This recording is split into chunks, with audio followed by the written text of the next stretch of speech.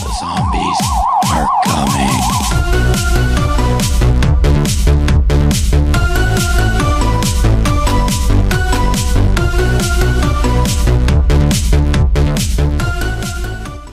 What is up, this is Bobox, and today I've been the Plant Zombies Going for 2 glitch, and this one is pretty insane, and I've been waiting to show you guys this glitch for quite a few months now, but I didn't want to because there wasn't much new players. But now, since Xbox has 1 million new players, I feel like the time is right now, and this is basically how to get 500 to 700,000 coins, which is the gnome room chests that you have to do, but you have to collect all the golden gnomes. So I'm going to be showing you a glitch to bypass all the gnome finding and just get to the chests and search them. Alright, now before I show you guys this glitch, shout out to Hyper Fox Games and his brother, because they inspired me to show you guys this glitch, and thank you guys, because I've been waiting to show this glitch for quite a bit of time, and now, because you guys, I am now going to show it. But yeah, let's get into it. Okay, so what you're going to need in order to do this glitch is you are going to need a second person. It can either be split screen, or it can simply be a friend, and it makes it a lot more safe, because if they're in the sewers, you basically won't despawn the map and you won't fall through basically until that is needed. So just have a second player in your game in the sewers and you should be fine, but you don't really need it, but it makes it a lot more easier to do. And yeah, you're gonna want to be an all-star with the shield, regular shield dummy, and the default tackle, and there's either 2 ways you can do, and you're basically gonna want to get on top of the sewers. And in order to do that, you're going to need to basically do the glitch over here, or you can do the one over there by the train tracks, which is over there. Okay, so the second spot, which I would recommend more to do because it's a lot more easier in my opinion, is on the railroad tracks by the seagull. And you want to go over to this pipe right here, destroy the stuff around it, and then you should be going against the pipe. But before I actually show how to do that, I apologize ahead of time for the split screen, because the whole entire video is just going to be in split screen, and it might be really difficult just to look on the top and see everything that I'm doing, but hopefully you guys understand it, and I apologize ahead of time because you do need a second player to make it easier. Alright, I don't know why that guy just gestured. Alright, so you're going to come over to the pipe, place down your shield, look over, put your crosshair exactly where mine is kind of, and tackle. And if you do it all kind of in one motion and do it kind of fast, you should go through. And if you do go through, then you'll be on to the next step basically. And this is, in my opinion, the only hard part in the glitch. If you get this down first try, you easily can do the glitch in 4 to 5 minutes. This might be the only spot of the glitch that might be the most difficult, but if you do it correctly, you should go through.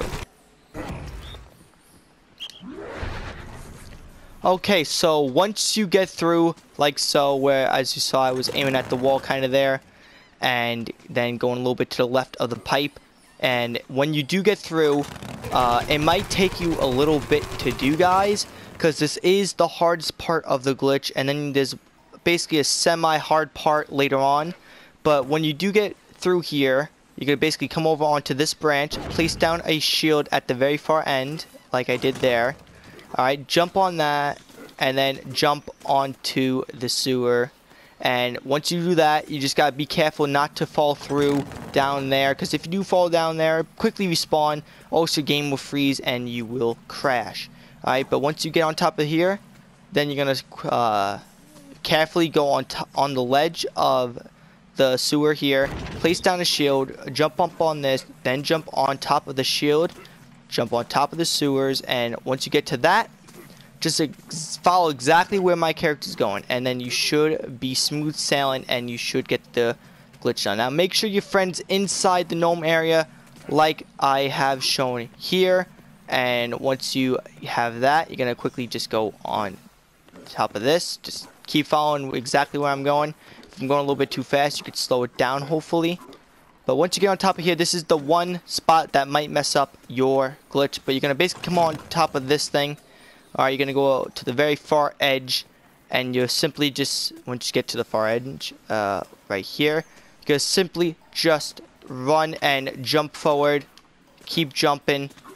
Alright, and once you do that, you should be on top of the gnome area, and you're basically going to, you see the golden gnome right there? Basically go over there, basically, and once you get over here, just make sure that you're aimed on top of it, kind of. Well, yeah, the gnome room's closed, as you can see, so that's why I'm showing you how to get to the chests. But once you think you are aimed, kind of,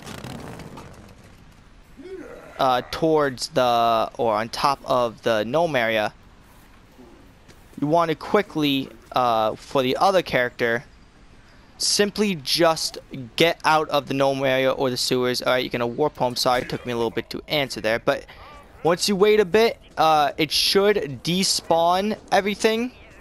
Okay, if you do it correctly, it should despawn some stuff, and if you do it correctly, after it despawns some things, or once the map despawns, hopefully it will, you should fall through right on top of the chests. And if you don't manage to do it, then you can simply, oh wait, nope, there it goes. We fell through. Never mind, I wasn't really looking. My bad. Alright, so as you saw, we just fell through. You gotta kind of go, as you saw, we were in between the two rocks there and a little bit further. So if you do it correctly, you should fall through. And look, you have the chests right here, and now you can simply open them.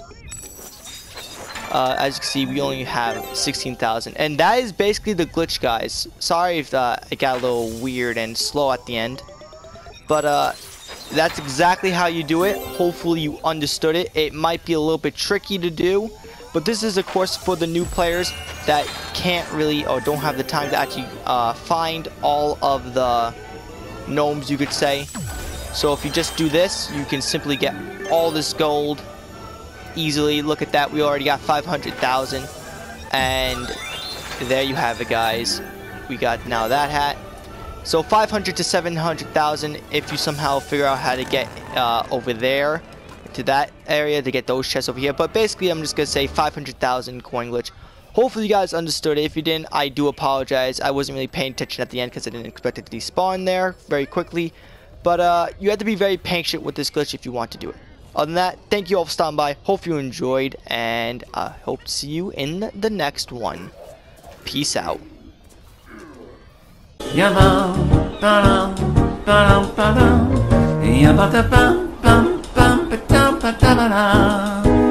Come on.